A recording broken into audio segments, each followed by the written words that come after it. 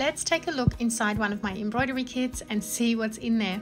I've picked the Marta design, so let's unwrap that together. The first thing I want to show you is the photo card with close-up photos of the stitches so you can see exactly what you're doing. Now this packaging is actually your instructions and I'll show you more of that in a moment. Here is your beautiful set of threads and here is your pre-printed fabric, which means no more transferring your patterns. And inside is your needle attached to some super useful tips and tricks.